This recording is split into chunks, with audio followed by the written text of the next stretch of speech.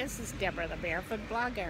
Just thought I would say hello to you today and let you know that I'm well and just trying to stay really safe during this virus, and I'm hoping that you will too. This is my first day out for a few days because it's been really warm here. I mean, in the 90s, which is too hot for me, high 90s, and there's been a lot of tourists here.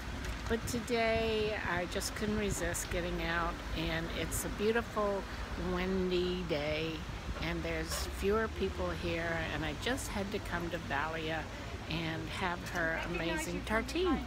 And here's my good friend Susan, who is here with her doggy. Well, I'll show you around. Hiro with a H-I-R-O, yeah. But he's truly a H-E-R-O. Let's get a close-up of Hiro. Look at Deborah. Say hi to Deborah. Say hello, darling. So, Susan, tell me briefly about Hiro. And here's my glasses. Okay. C'est la même pour moi et j'oubliais la balle pour l'eau. Désolé.